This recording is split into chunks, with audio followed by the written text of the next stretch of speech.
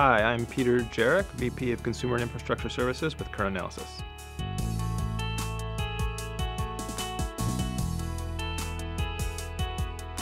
Just like every other carrier, an MVNO, as the industry goes towards data, has to think about a few things. One, how do you keep your costs in check, right?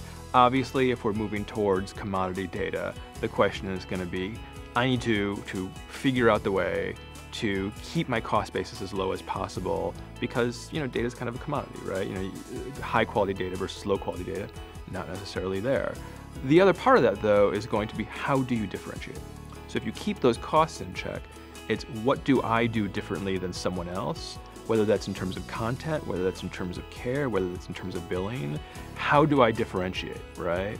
And so the costs can be handled in a number of ways, right? Costs can be handled by better negotiation with your partner, owning more of the network, offloading to Wi-Fi.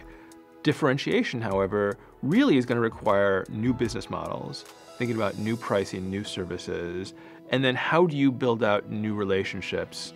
How do I build differently? Perhaps either pulling in new constituencies, new partners, or just new billing models. I think that's going to be, that level of innovation is going to be key because everyone's focused on data, right? And if I can get a gig of data for $10 here and for $8 there, we know where the customer is going to go. So the question is, on top of being cheap, how can you think beyond cheap? How can you think beyond price arbitrage and leverage the capabilities that are out there? Leverage partnered solutions, leverage their back end, leverage their thinking to help you not just do what everyone else is doing, but cheaper.